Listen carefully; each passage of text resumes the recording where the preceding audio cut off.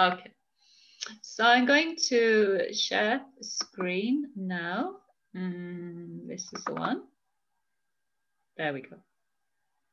So I will share this recording. So if you don't want your little face to be seen, you can go on video, but otherwise, I mean, you can like turn your video off.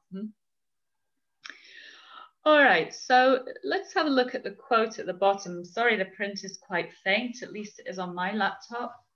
But this, if you just bear this quote in mind as we go through the talk, it will maybe help you piece things together. It's a quote by Dr. Deepak Chopra. He's some of you might have heard of him. He's an Indian MD and also Ayurveda doctor living in the States. He's written so many books, runs fantastic programs. And he says, Ayurveda is the science of life. And it has a very basic, simple kind of approach, which is that we are part of the universe and the universe is intelligent and the human body is part of the cosmic body. And it's very much going to be, you'll see, looking at our place in the universe, looking at the building blocks that are in each one of us that are the same building blocks that run through everything else in existence in the universe, and how those building blocks work. And so an Ayurvedic physician and I will look at how they're working in you to treat you, and we can start to understand how they're working in us when we know our Ayurveda type. And then we can look at, when we understand that we are part of the universe, so we're governed by the same universal laws that Ayurveda understands, then we're kind of empowered also to take care of ourselves, to sustain and support our own health when we have this new understanding of who we are and how we're made up. And this is what I'd like you really to take away from these talks. So this is really the first talk of the three, is really, we're looking at how Ayurveda works and why it's got, what is it that's a little bit special, what can it add to us? What can it add to our understanding of ourselves, and how can it empower us to take care of ourselves? So first, we're looking at a little bit of the history of Ayurveda, and I'd like to just break this word Ayurveda down for you. So Dr. Deepak Chopra has said it's the science of life. So we can break Ayurveda down into two Sanskrit words, Ayur and Veda. So Ayur is life and Veda is understanding or knowledge. Okay, so Ayurveda is knowledge of life, understanding how life works. So understanding how this universe that we are part of works, as Dr. Chopra was saying. What is it? So fundamentally, it's the ancient medical system of India. And it originates from the Indus Valley. So the Indus Valley is up in the northwest corner of India. If you look on a map of India, there was a very evolved civilization there. A lot of the yoga teachings and practices that we do probably originated from there. Many of us think these days that Ayurveda came from Kerala, because we go to Kerala for our Ayurveda treatments, but it's not so. It originates from this ancient, quite sophisticated civilization. How ancient is Ayurveda? Well, I have another bullet point here. You'll see the teachings and practices are first found in the ancient body of knowledge known as the Vedas. So we've got the Rig Veda, the Yajur Veda, and the Vedas. These texts are believed to have been written about 500, 600 BC. And yet this knowledge predates that. Very much predates that, because for a long time in India, wisdom was passed down orally. There was an oral tradition of passing on wisdom. So I've even seen some estimates that it's about 40,000 years old, even, this wisdom. And yet it was so sophisticated. The classical Ayurveda texts that we use these days are maybe from the 2nd century BC. And there's even a surgical text there. One of the texts is on Ayurvedic surgery. It's so, you know, they were sophisticated civilizations and cultures. And so it's an equally sophisticated system of medicine. And it's informed all other major medical systems in the world. So there's a lot of trade in the ancient world going on with India. And as we know, with goods, ideas and knowledge was also transported. So it's believed that Ayurveda informs and predates traditional Chinese medicine, Tibetan medicine, Persian medicine, and the medicine of ancient Greece, from where, you know, from which our medical system, of course, is derived. So far, so good. Any questions? It's okay. All right. Again, answering the question, what is it? How does it work? It's the functional system of medicine. And this is really very much its distinguishing factor. So even a lot of the complementary treatments, what we would call alternative medical systems these days, there is this, you know, there are other systems of functional medicine, but so often, even if you go to a homeopath or a herbalist, they treat your symptoms, right? We have a headache, they treat the headache. We have, you know, we have weight gain, they have their formula for weight, okay? In Ayurveda, we're looking at function. So that means we're not so much treating symptoms, although we will give something to alleviate acute symptoms and discomfort. But the main concern of the Ayurveda practitioner is, how is this body functioning? How is this body functioning when it's in its state of health? Okay, this particular person in front of me, how would their body be functioning in their state of health? And how is it functioning now? So what are the innate strengths of this particular person, their body, their mind, and what's happening now? What are their innate weaknesses, and you know, what are their mental tendencies? We'll learn in a moment how the Ayurveda practitioner can determine that. But if you sit in front of the practitioner, yes, they'll listen to your personal history, your story quite acutely. So they'll want to know, you know, your whole medical history, because that is probably how you got to where you are now. And then also we'll then start to assess through observation of your skin, of your eyes, of your sound of your voice even, of the texture of your skin. So through touch also, all right? Even sometimes maybe through smell in some cases, depending what the condition of the person is. And then with specific diagnostic techniques. So pulse diagnosis, as you see here, tongue diagnosis. We'll look at the nails also to help assess the condition of the inner body, as well as the tongue and the pulse. And they'll do a lot of kind of investigative work, even into like the quality and nature of your stool. That tells us a lot. You know, I did a retreat with one Ayurveda doctor, Indian man, years ago in Spain, and he said the best education for the state of our body is to look at your poop every day and see how it's doing, okay? And Ayurveda is very clear on, you know, how to interpret stool as well. So all these kind of things we will ask about. And then treatment is through lifestyle. So knowing your nature by asking you certain questions, the Ayurveda practitioner can begin to understand really a little bit more of who is this person who's in front of me, okay? What is their real nature? What is their metabolic makeup, okay? And from that can determine what would be a balancing lifestyle for this type of person. And lifestyle is really fundamental in Ayurveda. So we're very clear that this is one of the foundations, because it's likely to be that lifestyle and nutrition set things off in balance, started the imbalances, maybe at the root cause often. Living against our nature, living in ways that challenge our particular metabolic nature, because no one's taught us to understand it and what works for it and against it.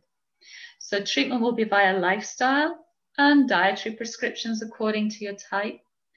And then for symptoms, body treatments. The body treatments are wonderful. And it's not a massage. We use herbal oils and pastes and poultices for all kinds of conditions, from heart disease to neuralgia, back pain, bone and joint problems. It's really wonderful. And the herbal therapies. Herbs prescribed according to your type, as well as according to your symptoms. So herb for headaches might work for one person, one herb for headaches, but then for another type, another kind of herb for headaches would be better. Maybe you tend towards slow metabolism and a little bit of a cold type. So you don't want a cooling herb. Maybe you have a headache, but it's a different type of headache. Okay, so then again, you need a different type of herb. So in this way, there's quite an in-depth investigation into the nature of your condition, which is probably very much related to your own metabolic makeup. And then also Ayurveda and yoga, they're like sister sciences. They overlap, they empower each other. We're doing Ayurvedic yoga in class, but as part of a treatment, you might be prescribed yoga postures, particular breath, mantra, sound therapy, very much a part of treatment, and meditation. Okay, so here you have it, another quote by Dr. Chopra, which maybe you understand now. So the first question an Ayurvedic physician asks is not what disease does my patient have, but who is my patient? And by who, the physician doesn't mean your name, but how are you constituted? And for me, this is the most fantastic thing about Ayurveda. And we all know that, for example, there are so many diets out there, right? Some saying eat carbs, some saying don't eat carbs, some saying high protein, some saying, I don't know, high fat, is it? Isn't there one where you're eating quite a lot of fat, something? And some will work for some people and not for others. Some actually are really good for some people and really bad for others, according to your nature, your constitution. So in Ayurveda, we would never have like one solution for all. We really look at the individual and we prescribe according to your nature, we want to give the building blocks, understanding life, understanding how these building blocks of the universe work. We want to give the building blocks that are going to optimize your metabolic function, basically. And that will build and bring harmony and balance into the body. And so that you have your natural state, which is one of health and the body's intelligence. Because remember Deepak Chopra at the beginning, he said the universe is intelligent and we are part of the cosmic body. So we have that universal intelligence running through us. So you create the right conditions and the body can correct itself. I'll just qualify that a little bit, that we see in Ayurveda 6 stages of disease. And it is said that in the later stages, maybe 5 and 6, that probably, and I'll say probably because we all know, spontaneous remissions of all kinds of conditions, spontaneous healings, but probably it's just going to be really will be symptom management when it gets to a certain point. But otherwise, we can really engage the body's intelligence so that it can heal itself. So, you with me? Yeah. All right. So how does it work? What are these building blocks? There's prana, there's the life force, okay, that runs through everything in the universe, runs through us, generates very much our health. And also there are 5 elements. So Ayurveda is a 5-element system of meditation. And it sees that the 5 elements make up everything in this existence, not only in the material world, but subtly as well. Okay, in the like not so gross physical forms. So like our mind stuff, also maybe we can say has the 5 elements running through it. And the 5 elements are earth, water, fire, air, and we say ether, although that is more like the space that contains the other elements. And each element, as we know, has specific attributes. Without studying Ayurveda, we know some of these. Water is wet, fire is hot, okay? Earth can be dry or wet, but it's heavy, isn't it? So each element has specific attributes. And the elements combine in different proportions to make form. And it's the way they combine, it's according to those proportions that a form has its attributes, has its qualities. Does that make sense? So I've given some examples here. So for example, chili peppers. All right, we know there's maybe a little bit of liquid, a little bit of juice in the flesh of a chili pepper, but not much, right? So not much water element. But you bite into it and it's fiery, right? So there's a whole lot of fire element in it. And it's hot inside, yeah? So, hollow inside. It's hollow inside. So it has a lot of the air element in it. And then tomatoes, they're all juicy and watery inside. So a lot of the water element, they're also red. So we say they have that fire element in them. Okay, they can be a little heating. Take an oak tree, so sturdy and solid, and it's really heavy, the oak wood. A lot of earth element in it. It's not got a lot of movement because it's got that solidity compared to especially the bamboo, which is hollow inside, right? So it has a lot of the air element in it and it moves. That's one of the attributes of air, that it moves. And so the bamboo with its air element in will move. Yeah? It's great, right? So when you think about it, it's real common sense, isn't it? It's just that we've never looked at our foods and the nature this way. And it's the same within us. These elements combine within us in similar ways and want to give us specific attributes, which we'll have a look at in a while.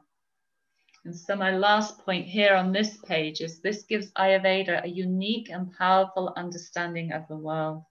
It's looking at the fact that elements combine in certain ways and that each element has certain qualities, attributes. And so we can really understand the nature of a thing in knowing this. So I've given a little summary here. Don't worry for a moment about this word tridosha. The elements combine in all beings, including human beings, and all plants and minerals in the universe.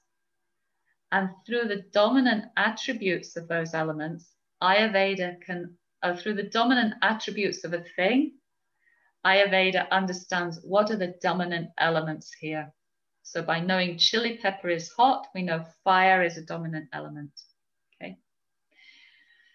Understanding the dominant elements, Ayurveda can determine the unique nature of a substance or an individual and then know how to work it, know what its strengths are and what to give it for its strengths, know what its challenges might be, know where its tendencies to be a little too much of one thing and not enough of another, like too much fire in the substance. And in a human being with a lot of the fire element, it will know that certain situations are going to make that fire go up.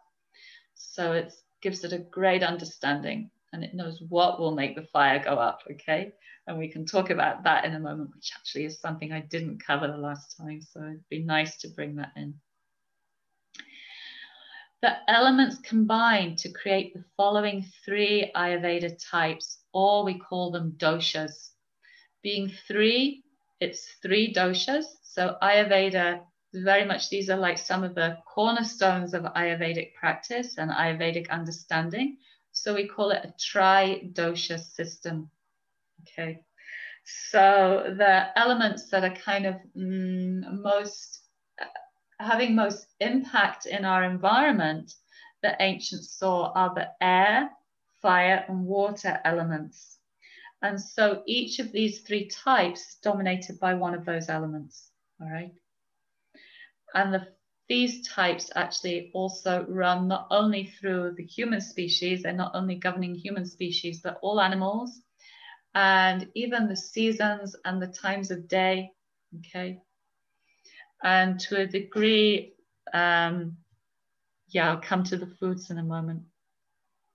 Let's have a look at the first one. Vata dosha is the first type. And we say in this type that air and ether elements are dominant. And so the attributes of a type which is dominated by these two elements are dry, air is dry, rough. You see what air, wind does to a stone. So if you've been on Dartmoor, you see this. Rough, cold, it's cold, okay, unless the fire is applied of the sun, for example, in our environment. Subtle, right? It hasn't got a dense substance. And mobile, it moves. That's Vata dosha.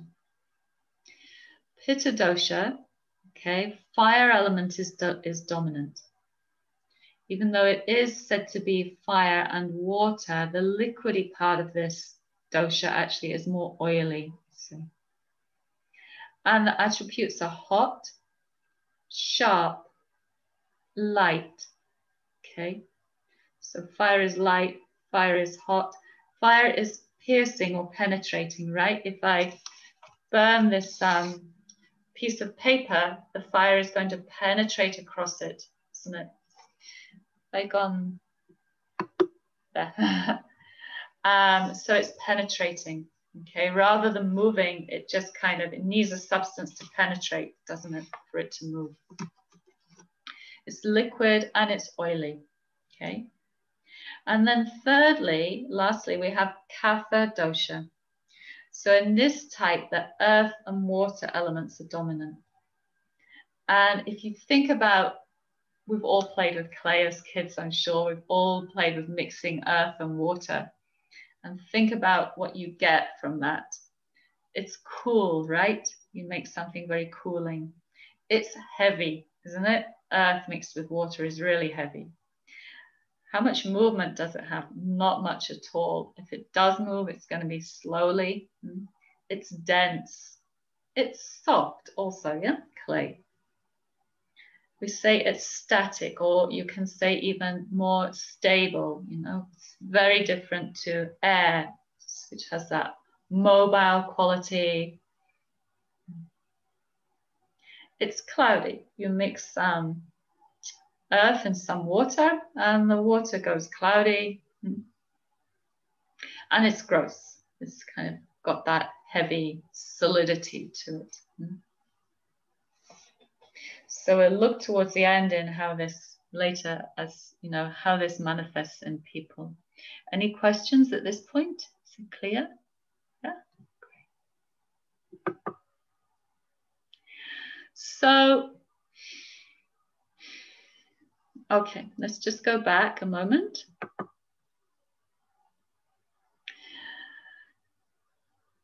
When we are conceived, at conception, our Ayurvedic type is formed, all right?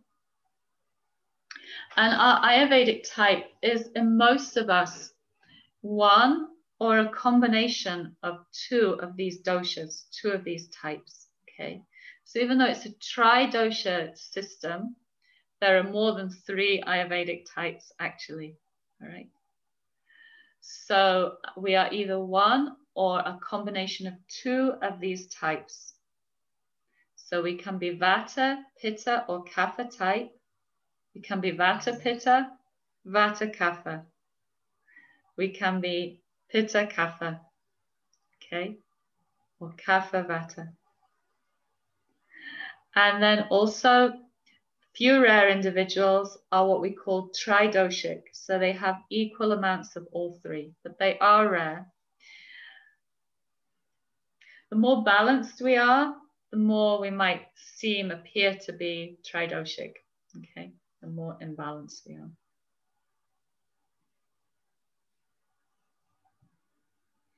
So even though we have a dominant type, all three of the doshas are at work in us. So whilst Ayurveda is a functional system of medicine, it looks at managing the function or optimizing function by understanding how the doshas work in the body, how all three doshas are operating, because we have all three doshas within us. They are what we call the functional managers of the body.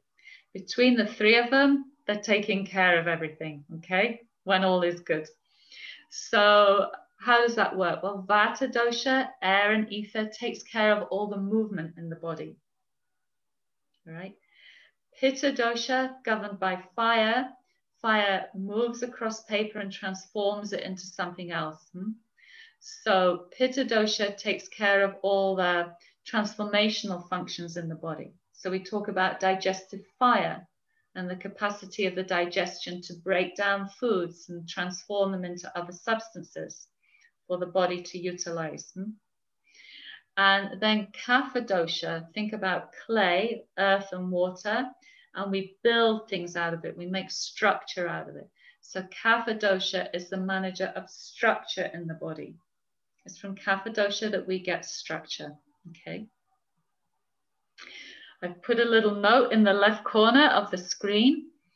The thing is, dosha, and this is why the lifestyle and the education of how to take care of yourself, to understand your type and to know how to sustain balance in your type is important, because dosha literally translates as that which is unstable, or sometimes it's translated as something meaning a fault, meaning it's likely to go faulty, all right? That which is unstable, it's affected by so many outer and internal influences.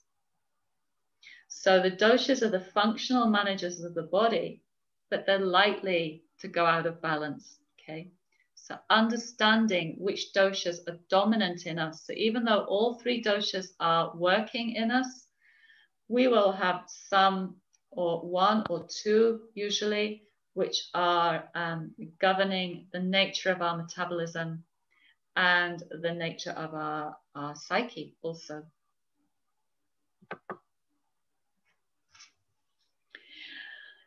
So here we go. This is where the external influences come. So even though the doshas are made up of combinations of elements, you know, that affect us, those elements permeate the whole of existence, as we've said, in varying combinations. And so the doshas are at work in the cosmos.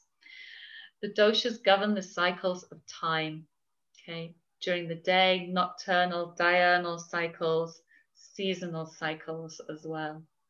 And yeah, so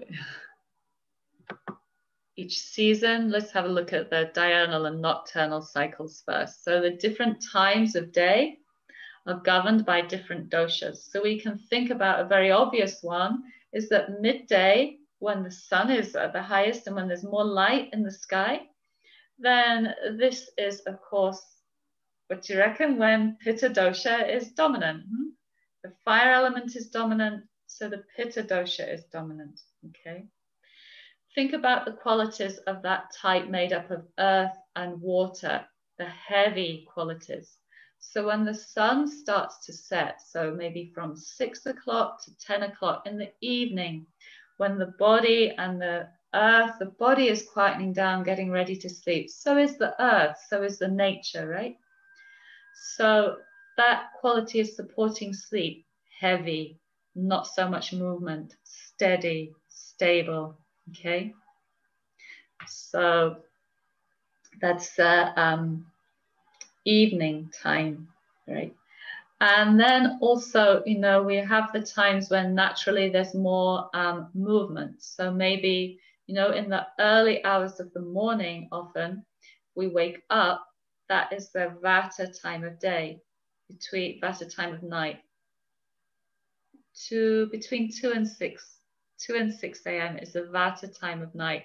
So that's why if we tend to be a vata type, or if we've got a lot of stress or a lot of movement in the mind going on, the nervous system's a little agitated, we might find we wake up in the middle of the night in those hours, maybe around 3 o'clock, anyone? And then it's difficult to get back to sleep because there's too much movement in the mind, because there's too much vata up, and it's being influenced by that vata time of day. So if we have a lot of vata in our system, and we're not islands, we are affected by our environment and the cosmos. We are part of the cosmic body, remember? So then it's like there's more of that influence coming into us. So we need to be aware with our lifestyles how to keep this inner being, inner body pacified, inner doshas balanced, so we are not adversely affected by the activities and the movements and changing frequencies of the doshas in our environment through the cycles of the day and night, and also through the seasonal cycles. So to take the fire element again, summertime, obviously a pitta season. By the way, in India, there are 6 seasons. So in some places you'll read about a 6 season, you know, the doshas across 6 seasons. But we live in a 4 season, right? 4 season world in this northern hemisphere.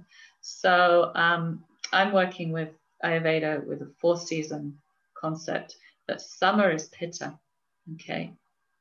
And then think about autumn, when the leaves start to dry. The grasses start to also dry, the plants. So there's that dryness in the environment, and that is one of the qualities of the vata dosha. It's also getting colder, vata dosha. So this is a vata time of year. So as we transition towards this time of year now to the autumn and early winter, you can check it in yourself, particularly if you discover that you also have actually a lot of vata, then it means that that might be the time when the vata within you becomes too high, because you're being influenced and affected by the vata in the environment. That means maybe you'll find there's too much movement going on in the mind.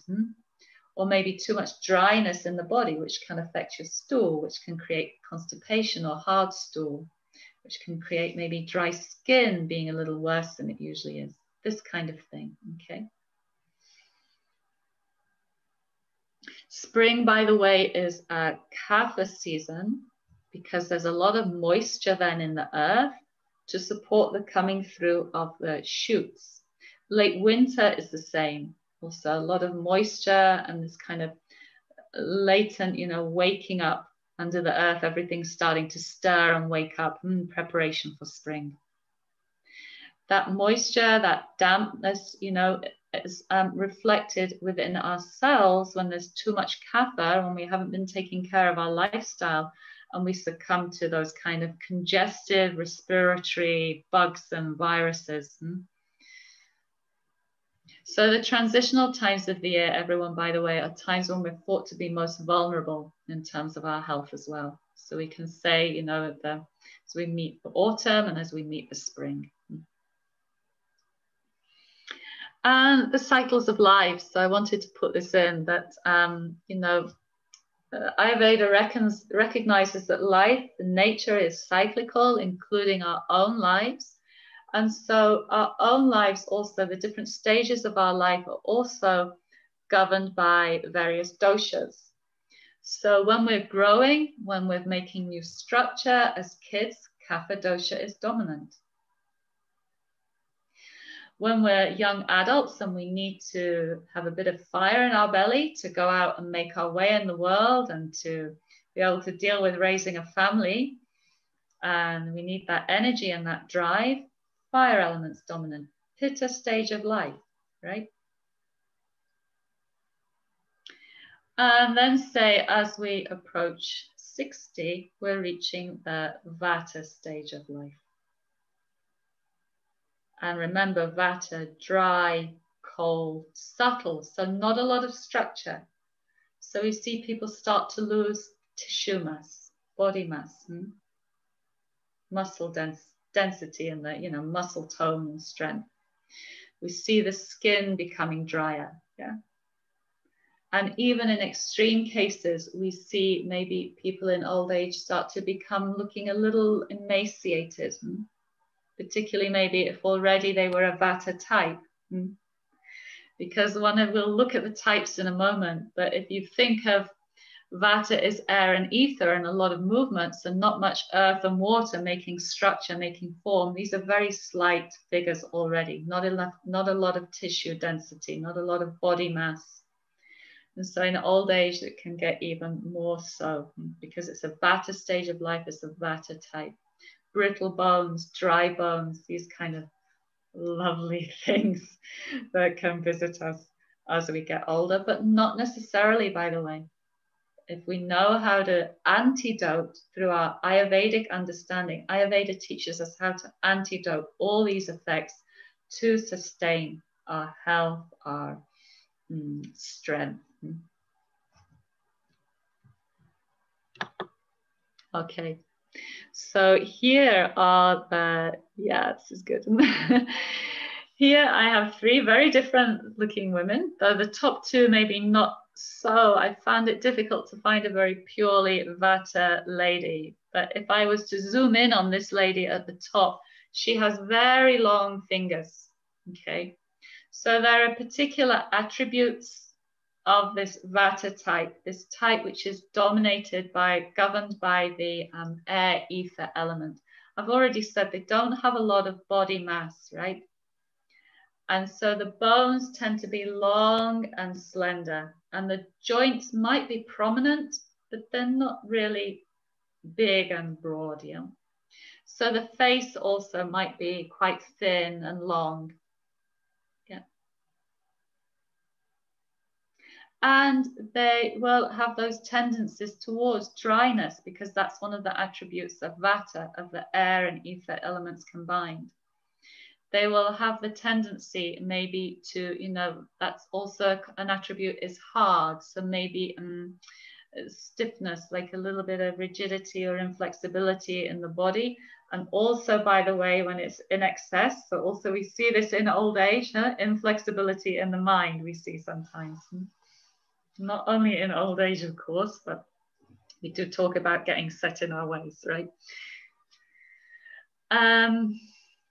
And dryness, so brittle, when the dryness is too high, when there's too much Vata there through the lifestyle or through the effects of the environment, then maybe the nails are becoming brittle, the hair and even the bones. Dryness can be with the stool. Maybe there'll be a tendency to constipation. And because there's not much tissue, so there's not much heaviness, there's not much solidity. And because of this, another attribute of Vata is this movement and mobility. Then there can be a lot of movement in the mind and the nervous system. So when this system gets into trouble with their health, they're likely to get into trouble in conditions which have symptoms of Vata excess. I hope that makes sense. So a Vata person can get a Pitta condition or a Kapha condition. So any of the doshas can go out of balance or into excess, but it's more likely that it will be the dosha of our metabolic type, of our nature, our Ayurvedic type, that will go into excess and cause trouble. Okay. So nervous system disorders, anxiety, insomnia because there's too much movement. Okay. Degenerative neurological diseases perhaps later, not necessarily, right? But if we're not living in balance, if for a prolonged way we live in a way that aggravates the Vata over a long period of time. Strength and resilience wise, I mean, we all know these people, yeah? They tend to be the most delicate. They're very sensitive because there's not much, they don't have many, the barrier is thin, okay? There's not much tissue there. So they tend to be very sensitive. and also the most vulnerable in a way, physically. I don't know if emotionally, mentally is the right, vulnerable is the right word to use, but definitely physically, you know, they have perhaps the least resilience, the least endurance, the most likely to get debilitated. So in terms of exercise, they really have to be discerning. Yeah. So hopefully that gives you some clues about Vata dosha, but positively, you know, very creative because of this movement in the mind, full of ideas and visions. All right. The problem is, though, because of all the movement, seeing them through. Okay. So then they need a bit of fire. So Vata, Pitta combined is a very, they have traits that are very kind of prized in our society, in our modern society. Whereas maybe in ancient India, you'll come to see it as more the Kapha qualities that were prized. But Pitta, here's this lady, I chose like a sporty image, because the Pitta they'll often have, rather than this long, slender, thin frame, more a moderate frame and quite toned musculature. Yeah. And they have this fire, so they can be quite athletic, motivated, competitive, driven, even when it comes to excess. Because of the fire, emotionally, if there's too much heat in the body, a little bit irritable, critical, quick to lose their temper. But we can all be quick to lose our temper, right? So it's not just Pitta. But their stress response is likely to be in this direction because of the dominant fire element. Having the dominant fire element, though, also they digest the best, okay? They digest very well. When they're young, they can digest more or less anything. But as they get older, like all of us, they have to kind of rein it in a little bit. Of course, tend towards more inflammatory illnesses because of the fire.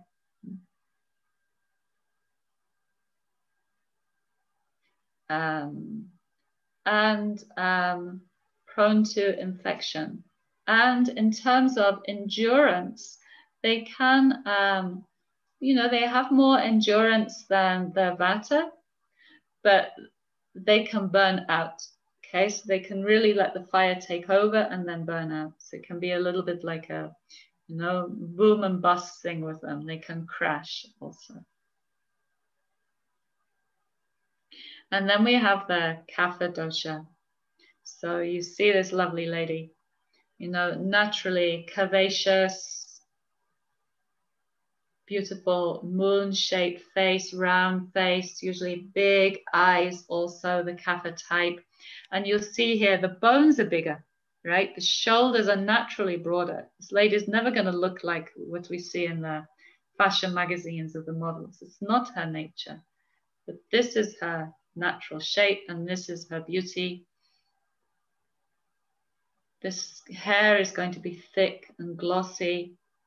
The skin, maybe, so Kapha has this unctuous quality.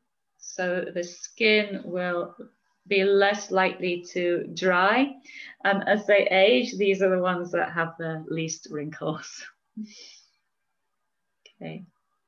But that earth and air element, it's heavy, right? It doesn't have much movement in it. So their metabolism tends to be slow. It's not weak, but it's slow. And out of balance can be sluggish. So they can tend towards congestive illnesses, lymph congestion, like congestion in the arteries, right? Weight gain, water retention because of that water element, and the earth holds water as well, right? Respiratory congestion. So that's your types. And I've just made this note here. So when an Ayurveda physician inquires into who you are, he's looking into the dominant doshas, which doshas are, what dosha or doshas are you by nature, and which ones are manifesting as dominant right now, okay? So that means which ones are triggering your symptoms, which are causing you to have symptoms. So let's not treat the symptoms. Let's pacify those doshas and bring them back home and make them happy again. Okay. So he looks at the doshas created at your birth, and then the activity of the doshas created by your lifestyle, diet, and maybe your life experiences. Okay. So really, that's more or less as much as I wanted to say today, because I think it's a lot of information and it gives you a little bit of the overall picture of how Ayurveda is working, how it looks at a human being, how we might be bringing ourselves into balance by making sure we're continually antidoting any excess of any of the attributes of the doshas, particularly the doshas which are dominant within us. Does that make sense? Yeah, great. And then I just did this little bit about the yoga because we are doing Ayurvedic yoga so often in our classes. I thought I'd just mention something, where the Ayurveda ties in with the yoga. So we can adapt the yoga practice according to the individual. So if someone comes for yoga therapy or comes from a one-to-one with me, I might give a yoga practice. Well, I will give a yoga practice taking into account their dosha. Also, we can take into account our dosha when we choose which type of yoga we are going to do, if we have the knowledge. So, for example, if you have a lot of pitta, a lot of fire in your system, you're likely, particularly if the fire is kind of high, you're likely to be drawn to a Bikram class or a hot yoga class where, yeah, let's sweat it out because that drive is there, right? But it's exactly what this person doesn't need. So by the way, when we're out of balance, we'll go towards what creates more imbalance generally. When we're in balance, when we're balanced, we're going to choose the yogas or the lifestyles or the foods that nourish the balance. I think we all know it. When we're stressed, we go for the junk, right? When we're feeling balanced, we eat well. It's like this. So pitta would be better with a practice that engages their mind, so they have something to work with, like a very alignment-focused practice, like Iyengar.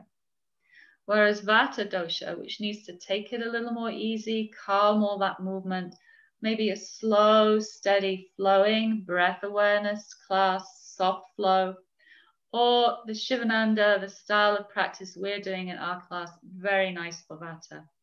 Holding still, not a lot of movement, working with balancing the breath to balance the nervous system. And Kapha is going to be the one that really doesn't want to move very fast. But those hot classes, those power yogas, taking into account also your age. So when we're younger, they're going to be good for that Kapha. But if you're reaching your Vata stage of life, then you're not going to want to go into those classes also. Also, as women, let me mention that when we come to menopause, that's when we're going from the Pitta stage of life to the Vata stage of life. And those doshas start to fight for control. Pitta doesn't want to let go. Vata wants to assert itself. And when air fans the fire, we all know what happens, right? And so we're getting things like night sweats, hot flushes, all these kind of symptoms of menopause. So we can do a lot through Ayurvedic lifestyle, simple herbal formulas to balance those symptoms. And then post-menopause to really make sure we don't get too dry and brittle-boned and, that we stay juicy and nourished and in the mind, in the brain, as well as in the body. So seasonal specific yoga, I'll shut up soon. Seasonal specific yoga, we've been doing in the morning yoga classes. Some of you are just joining. And the people that have been with me since the beginning of the year and have been doing this, I think they'll agree there's a strength coming from it. So in the spring season, late winter, spring, we were doing a very different practice to the practice we're doing now. It's a Kapha time of year, so we were doing a lot of standing practices, a lot of creating space and energy here and moving the energy up to counter that heaviness of the Kapha. Whereas now in the Pitta time of year, We want to stop the heat from building up in the internal organs. So a lot of twisting, compressing the body, a lot of forward folding to compress the organs, a lot of relaxing the effort, you know, to counter that intensity of the fire element through long exhales. So this is how we work with a seasonal specific Ayurvedic yoga. Age specific, I've mentioned a little bit already, you know. And I just wanted to throw in the lunar phase yoga because Ayurveda for women, it's just kind of, it's an ancient knowledge that's not so much in the clinical texts, but it's been there historically and traditionally in the communities, living in alignment for women with the moon, the healing power of this. And this knowledge is kind of being reclaimed, reawoken now. And so we are adapting our practices and teachings also according to the phase of the moon as women. And that, I believe, is more or less as much as I want to say right now, apart from to introduce you to my new little soon-to-be launched website, which has been a mission to get sorted, Heart of England Ayurveda. So I'm kind of relaunching my business. And my mission statement is that I am, Ayurveda is unlocking the door to a life of health, vitality, joy, and empowered living through the combined ancient wisdom of Ayurveda and yoga. And so in the Ayurveda, there's diagnosis, lifestyle, nutrition, herbs, and body treatments put together for your type, for your needs, your stage of life, your condition. And also one-to-one coaching, Ayurveda yoga coaching, taking a whole look at your life and drawing on all the tools, courses, classes, workshops, retreats, and even a teacher training coming up, as some of you know. So that's me finished. It's a lot of information I've thrown at you. I hope you could follow it. I hope it makes sense. Do you have questions? Anyone? I hope so. Let's put it in gallery. Anything? Oh, hi, Shauna. It's Linda. Hi, Linda. Hi. I thought it was really good when you said find out which dosha is manifesting right now, because sometimes I get a bit obsessed as to what dosha am I. But obviously, we're all changing with time of day, the seasons, our age, but we've still got the inherent one that we're born with, maybe. Yeah, absolutely, absolutely. So the dosha, your natal dosha, we call it, your natal type, we call it your prakriti in Sanskrit. So your natal type, the dosha, your Ayurvedic type that is formed at conception, you are that type for life. But we are still, you know, affected by all three doshas. Yeah, so you're absolutely right, Linda. But it means that if you're Kapha, you're likely to be more affected or more likely to go off balance at the Kapha times of day and the Kapha seasons. Kapha stage of life, not so easy to say because we're kids, we're generally in our, you know, flourish, glowing with health, most of us as kids, not always, but generally. So maybe like Pitta person, Vata person, more likely to get symptoms of Vata excess in the winter, and a Pitta person more likely to get, you know, whatever weaknesses they have in their body due to their natal type, more likely maybe to flare up in hot conditions. Does that answer your question? Yeah, it's great. Thank you. So All about balance, eh? It is about balance, and it's about staying super alert, having your antenna up, and using that inquiry we take into our classes all the time, using it in your daily life, you know, so we don't wait until we're laid up. We just say, wow, I'm feeling a little bit like this, you know, a little bit, maybe I'm not sleeping so well right now. I'm waking up in the early hours of the night, right? So how is my lifestyle aggravating my Vata dosha, perhaps? Or how can I pacify Vata dosha so that I can start sleeping at night? as opposed to starting on some horrible medication to help us sleep. How can I create balance rather than just killing the alarm bell, really, is what we often do when we just take symptom-focused medicines. Thanks, Linda. Good question. Anyone else? Any questions? When you were doing the seasons, I was thought, oh, Vata must be spring because of all the movement. So I was quite surprised.